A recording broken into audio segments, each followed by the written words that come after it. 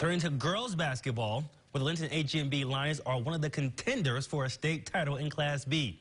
But with a new head coach, it was change in the game plan that has vaulted them to the top. Phil Bonatti has more.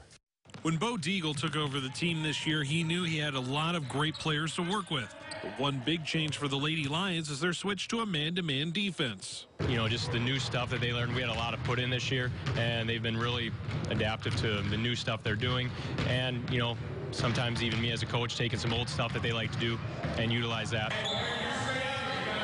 These players haven't played much man-to-man in their high school career, but the results speak for themselves as they have a 12-3 record overall. Instead of having your own spot, there's no girl there, you're always in help, like in sometimes and all over. But this, like, you have a girl and you're on her, and it's aggressive, and that's how I like playing basketball. Deagle says this team is aggressive on the defensive side, a challenge they have met.